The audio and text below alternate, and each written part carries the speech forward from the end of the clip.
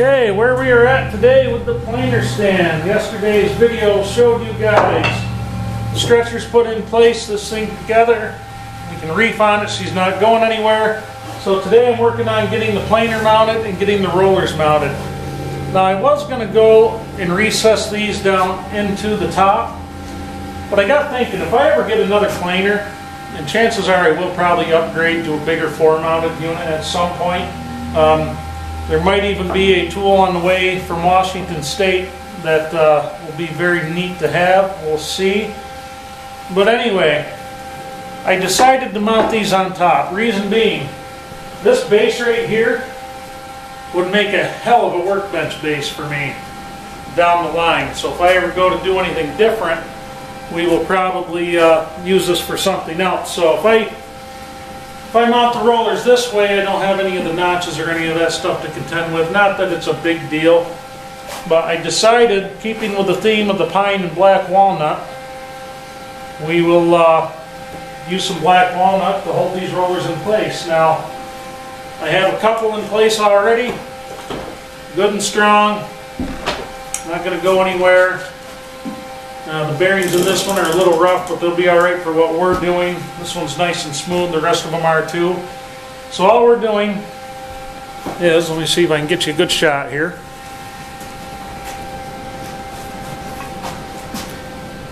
We're going to trace out those roller ends, cut them out on the scroll saw, set these right over. I'm leaving these a little bit shy so that it really sucks those things down tight when we run the screws in.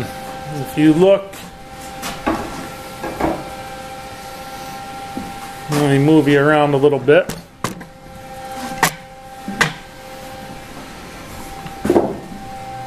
So if you look right here, we've countersunk some screws into there.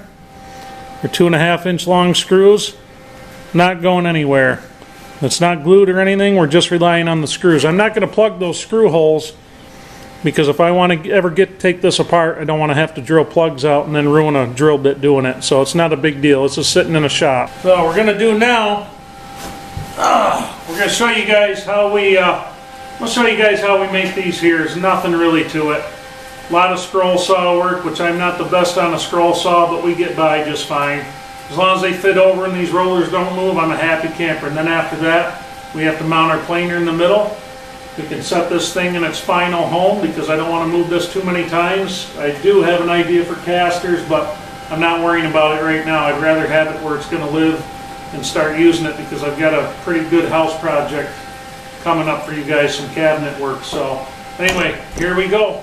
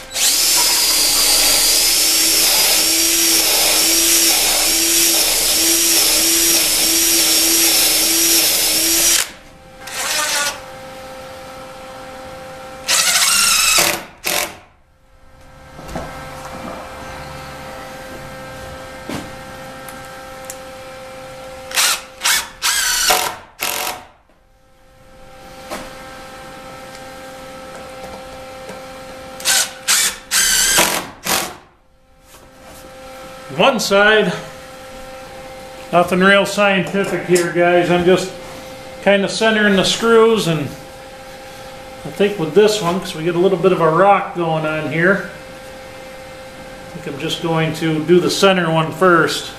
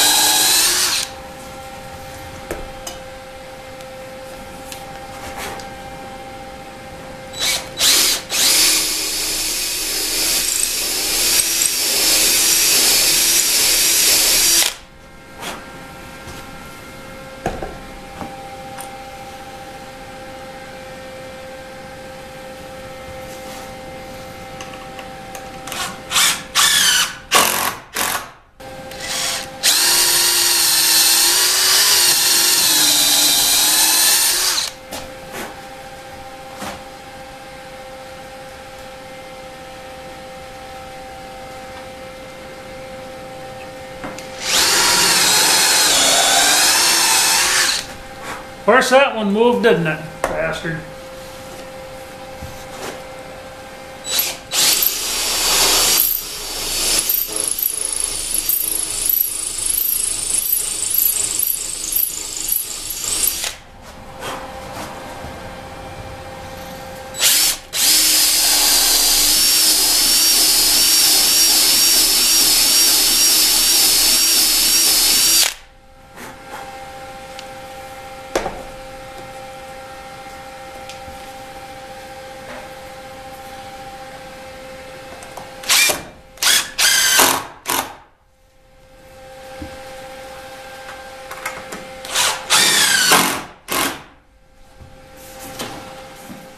Now, in case you guys are ever wondering what happened to our shelf project, that got nixed because the plans in the house changed, so we're doing something a little different in there.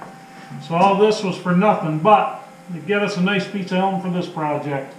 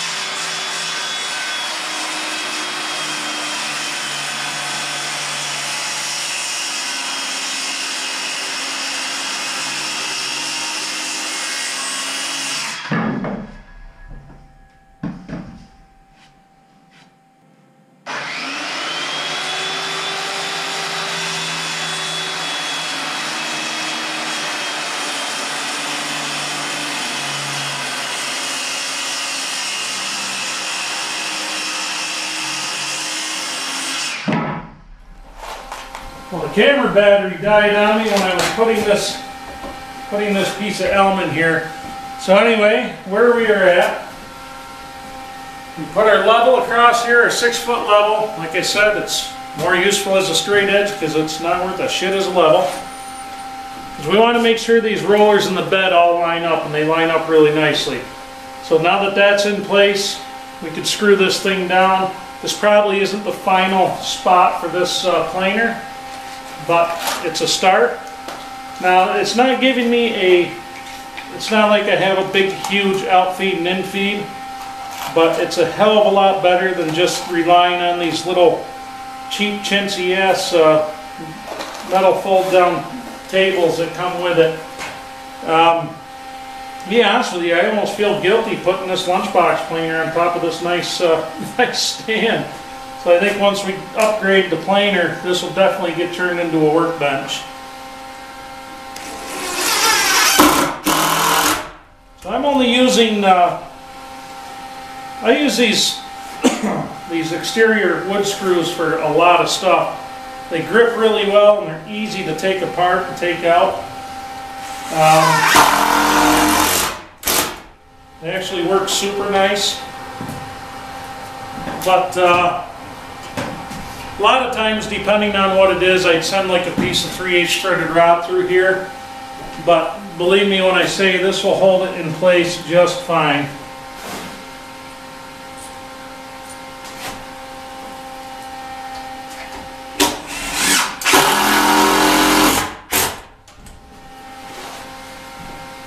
Boy, I'm not even going to know what, this is the first time in my life I have had a decent planer stand. I have wrestled this planer around for years. Look at that, nice and solid. I've wrestled this thing around for years. And just having a permanent spot is going to be so nice. So, shall we test it out? Let's see how she goes. See if we can vibrate the shit out of the camera. Maybe I'll mount the GoPro up in the ceiling above and put it on regular narrow and see what happens. Yeah, it is kind of evil to put that planer on that nice stand. Yeah, what do you do? It'll work. That's what we want it for.